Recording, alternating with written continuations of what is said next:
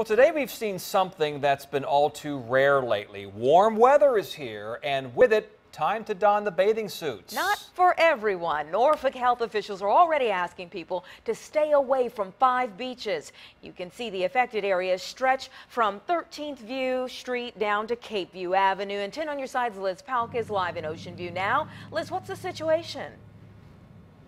Anita, the city's public health department tells us they tested the water here today and found high levels of bacteria. They don't know the exact cause yet, but there's a good chance it's from all the rain we've had recently.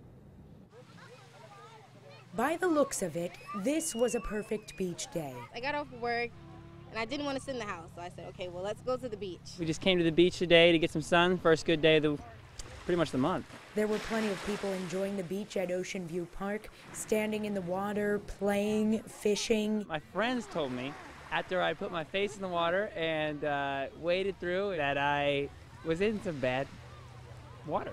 What nearly everyone we spoke to didn't see were the signs posted at the beach entrances saying swimming not recommended until further notice. Many said they missed them. The signs aren't that big, honestly. I came down the ramp here and there was no sign in front of the ramp. So. Norfolk's public health department tests the water once a week during the swimming season. Monday, it found the water at 5 beaches from Willoughby Spit to East Ocean View had higher than normal bacteria levels. I had no clue. I had no clue at all.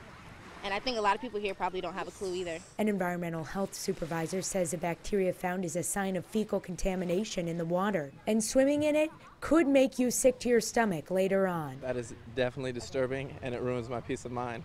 Though they didn't see the signs the first time, beachgoers say that's enough to keep them out of the water for a while. We're not going to get back in the water.